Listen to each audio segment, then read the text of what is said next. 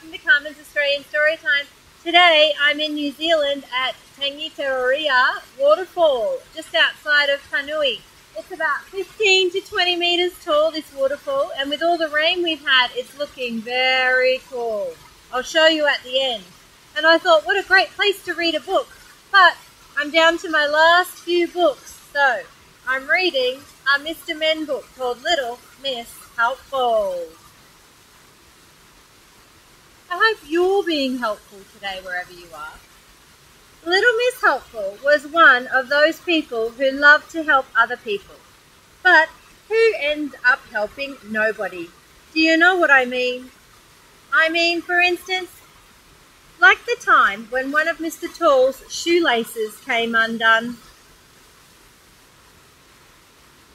Now, if you're as tall as Mr. Tall, tying your shoelaces isn't the easiest thing in the world. As you can imagine, "Let me help," cried Little Miss Helpful, rushing up. Then, somehow, she managed to tie Mr. Tall's shoelaces together, and he fell over. And if you're as tall as Mr. Tall, falling over hurts. Bang! "Ouch," he said, rubbing his head. She was only trying to be helpful. "Let me help," cried Little Miss Helpful, and rushed off to get some sticky plaster and rushed back and stuck it on Mr. Tall over his mouth. He was trying to say, "Take it off," but that's rather difficult to do with sticky plaster stuck over your mouth. Little Miss Helpful looked at him with concern. "Let me help," she cried, and ripped the sticky plaster off his mouth. "Ow!" he cried. "That hurt." "Would you like me to get some cream for your sore mouth?" she asked anxiously. "No," he groaned. "Go away." Now, do you know what I mean about people like Little Miss Helpful who help nobody? Last year in April, I think it was, Mr. Happy woke up feeling not very well.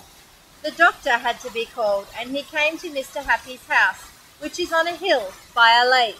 "Oh dear." "Oh dear," said the doctor when he saw Mr. Happy. "Measles."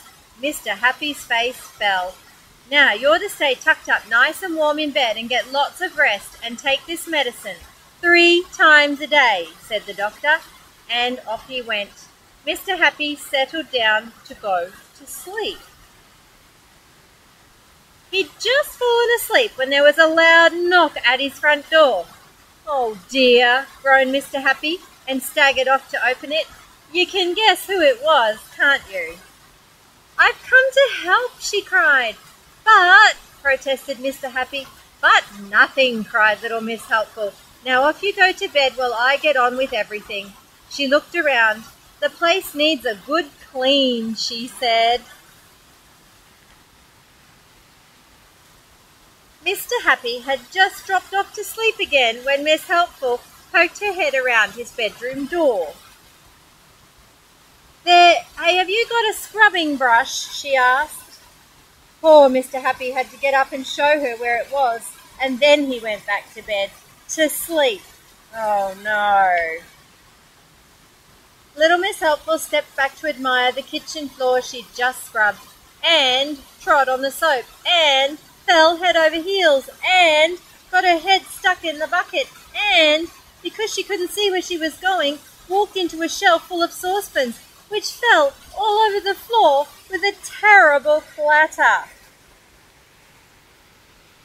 And, because she couldn't see where she was going, Little Miss Helpful stepped in one of the saucepans and got it stuck on her foot. And, because she had to hop, she fell over against the refrigerator door, which flew open and everything inside fell out. All over Little Miss Helpful. Oh my goodness, that's not very helpful, is it? Poor Mr. Happy awoke with a jump at the terrible commotion. He groaned. He got out of bed, went to the kitchen and opened the door. He couldn't believe his eyes. There in the middle of a pile of broken eggs and a scrubbing brush and rolling saucepan and a lot of water and spilt milk and squashed butter and bent saucepan lids and a piece of soap sat little Miss Helpful, with a bucket on her head and a saucepan on her foot. "Help!" came a voice from inside the bucket. Poor little Miss Helpful. Mr. Happy seized the bucket and pulled as hard as ever he could, and pulled and pulled. Pop! The bucket came off the top of little Miss Helpful's head like a cork out of a bottle. Mr. Happy shot backwards like a bullet from a gun. Crash! He went flying through the kitchen door. Oh dear. He shot across the garden and straight through his garden hedge. He rolled down the hilly field behind the garden, faster and faster, and splash!